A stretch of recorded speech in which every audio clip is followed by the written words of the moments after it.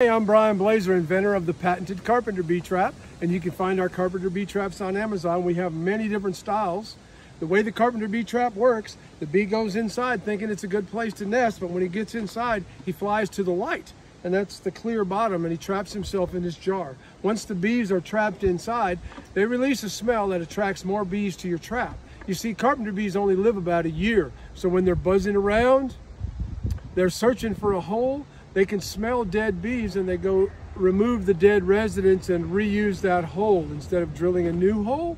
So having dead bees in your trap makes it a real bee magnet. Now you might have a problem if you hang your bee trap up of territorial bees. The male bee hovers in place and chases bees away from his girlfriend. So if you hang your bee trap up, he might be chasing bees away from your trap. What you need to do is treat the holes. The females are up inside the hole.